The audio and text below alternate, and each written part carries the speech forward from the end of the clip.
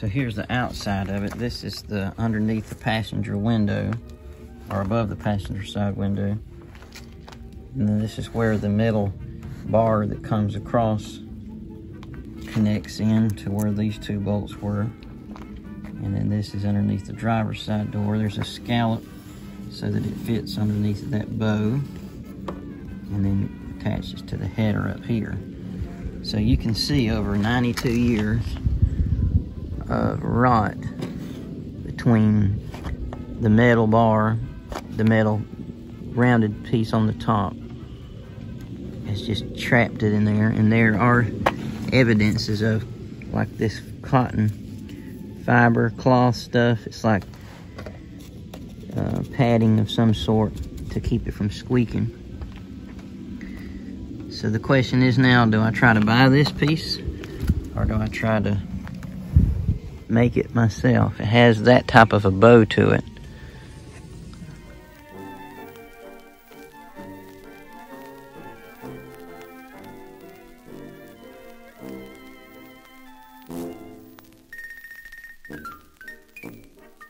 Alright, so for the side rails, I'm going to try to fabricate them. We actually had 2 good pieces of white oak that had been seasoned. And so I'm just going to draw it out here, try to make a pattern, and cut it out. Try to save me couple $100. Alright, so I've drawn me a pattern on the white oak. And now comes the fun part of taking a circular saw to it. After a few minutes of sawing, got the first one kind of started out from the original, thankfully.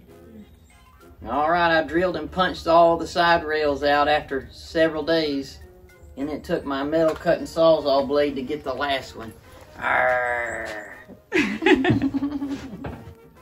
Okay, there's the original side rail from Henry Ford. So my question to you is, do you think it needed replacing? I was actually wondering about it, but now I think I know. Okay, so here's the passenger side rail. And I really was wondering if it needed to be replaced, because from the inside it didn't show the signs of rot, but anyway, it's definitely had better days. But what I think is interesting to note is this groove right here that I couldn't see on my other rotted piece. That groove is critical on the new one for everything to set just right. And then also, as you can see here, at the front has a chamfer on it from the factory. And you can see these little planed edges. Almost looks like it's chipped. So that's what we need to reproduce. Okay, so the original piece has this scalloped side. So I was able to bring it up here and use it as kind of a template. So with a draw knife and with my spoke shade here, I'm just kind of to work that scalloped edge down.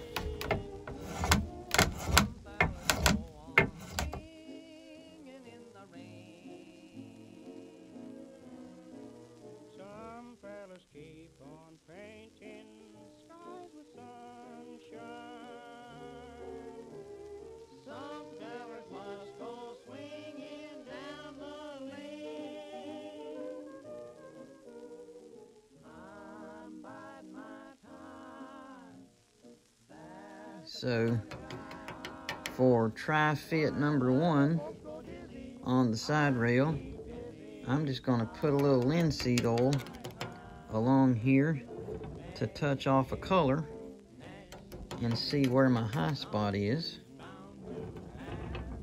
I don't know that I'd recommend this to people, but this is what I do, or what I will do to make sure. It's kind of like inletting a gun lock and a flintlock.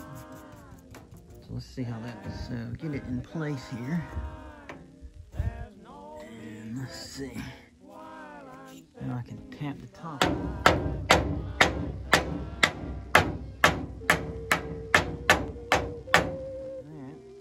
So now wherever the linseed oil touched color on there is where I need to relieve with my chisels. So I'll just go and stab cut down like this.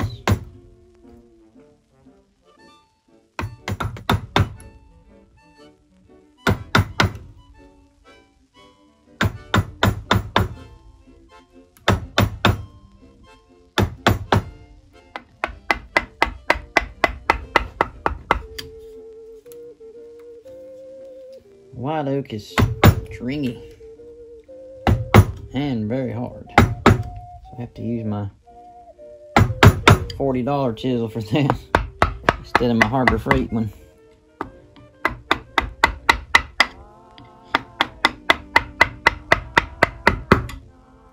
I dabbed a little more linseed oil on it, and I can still see, after I tapped it with my mallet, that little strip of metal right there is holding me off, so I'll relieve that and relieve that and try it again. Okay, so I cut that little notch out there, and I've widened this out. Much better.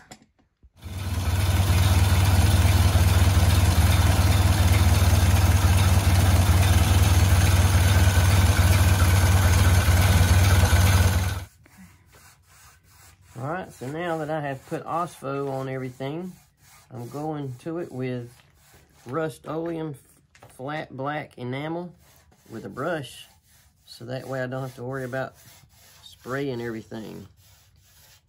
This will protect it for another 90 years, hopefully, from not rusting.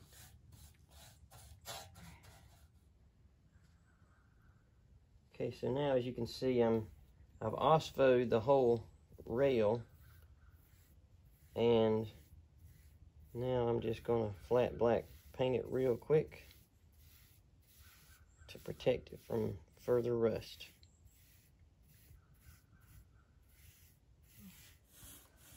So now I'm coming in here with this brush and trying to cover up all this rust and OSPO coating.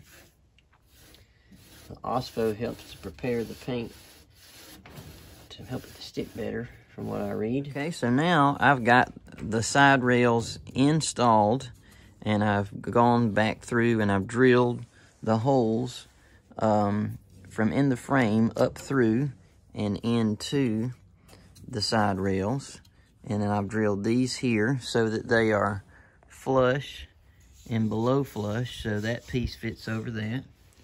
And then I've kind of chamfered the sides in so they don't really touch the side of the steel frame here. So now I've got it to where all these pieces are close enough to where they can be nailed through. And I think the next thing to do is to start working on the mortise on the piece that goes, the cross piece that goes across both sides here. So now I'm going to dry fit all the pieces around the rim together first. So I've got the header in place, and so I would like to put the screws in. And what better way to put screws in as to use an original Model A screwdriver, courtesy of Michael Eisenbice, my friend out in Texas. And I love using these original tools.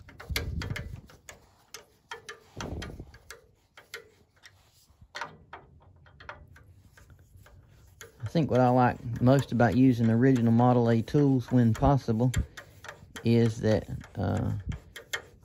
who can say who used this tool and what city or state it was used in and what Model A it was used on, and subsequent years what other cars it was used on and the people who used it. Everyone has an interest in original Model A tools, especially to use them. But for those of you who do have an interest in them, you can get some of these with Jesse and Jamie Eaton with Woodworks. And I'll put a link for them in the description below. At times they have different of the original 12 or 13 Model A tools. So, and reproductions like this pouch as well. So if you get a chance, go check out their website and add to your current original Model A tool collection. Okay, so now the cross piece, after mortising this here a little bit with a coping saw and some chisels, and then attaching the crossbar on both sides along with just one bolt and nut there, that puts me in the proper alignment for the mortises on both sides, so then I can mark my holes to drill through here. And in order to get this bar in, I actually got one of my old cargo bars from Harbor Freight that I had to flex, and when I squeeze this trigger, it flexes the whole frame out just a little bit, enough to squeeze that into place. And so I used that. But that's the next step, is to mark these holes, drill them out, and get ready to make sure that all that lines up. Okay, so now on the side rail, what I've had to do, based off what I see on the original, is go and drill the 2 holes there and then hog out around it so that this part of the crossbar that goes across the top of the car will fit down into there. But then the problem happens to occur to me that I'm not going to be able to put a bolt through the inside and tighten over here, because that's going to be against the face of the car. So I think what I'm going to do is take a carriage head bolt with that square shank on it, and then after I've drilled through and hogged it out with a paddle bit over here, to put that into this side and make sure that it's below flush so it doesn't scratch or make noise in the car. Then I can put my hardware on the inside and tighten that down from the inside, and as that tightens, that carriage head bolt will wrench down and hopefully not turn. So because I'm hand making this as opposed to having a store-bought one, which probably has the hardware already embedded into the wood, this is the only solution I could come up with. And if you've bought one, then this will be superfluous information. Okay, so now they're ready to put in, and I've just painted them with a flat coat or a glossy coat of black enamel paint to give it one more layer of protection. Hopefully. Lastly, I'm taking the side rails and applying this cloth friction tape to it that I got at Ace Hardware. So that way when the wood touches the side of the frame of the car, it doesn't squeak. So this is what I recommend, and I got this from a couple of good sources. And I recommend also that you put a little glue down before you apply it, because this stuff usually is old, doesn't come off the shelves very often, and it is the stick to it doesn't do too well. So the last thing you want to do is get it in the Model A and then it come loose. So I've applied a little bead of just wood glue down before I put it on. Here is the side rail that I've fabricated after I've painted it. I'm not going to say it looks store-bought, but I think it'll work. Now, when installing the side rails back on, make sure that you remember these 2 that'll go back behind, or at least the one will go back behind the rail there. So now the middle bar goes in between the side rails, and I'm just standing in my seat here. Got to put the 2 carriage head bolts in first, and then take this and swing it out, pop it in, and then swing it back in, and then attach all this. Now, after just loosely getting the side rails in, I'm just loosely putting the header in there, sliding it up in those tabs right there, just like so. And now I'm just loosely going in and adding all the hardware Not bolting anything down, but making sure everything fits among itself. The other side of the header,